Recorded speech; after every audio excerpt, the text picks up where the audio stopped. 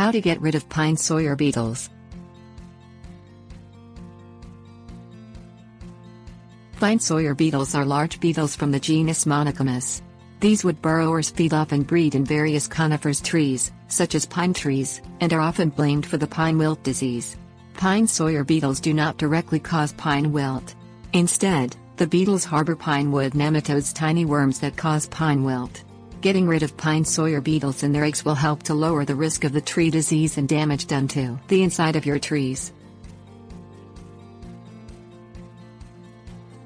Things you'll need: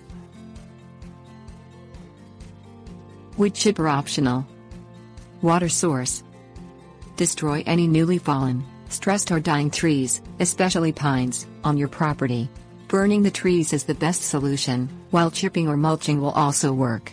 Pine Sawyer beetles eat, live and lay their eggs within newly fallen or weakened trees. To slow the spread of these beetles, it is best to completely destroy fallen or stressed trees before early March. Immerse logs in a pond and continually spray the surface logs with water. This is an effective means for storing whole logs or large quantities of wood for further use or sale. Strip the bark off logs you wish to store if immersion in water is impractical. Debarking destroys the beetle's habitat.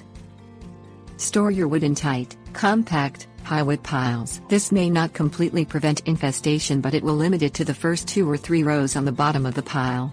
Pine Sawyer beetles find interior, shaded areas of wood unsuitable for laying eggs.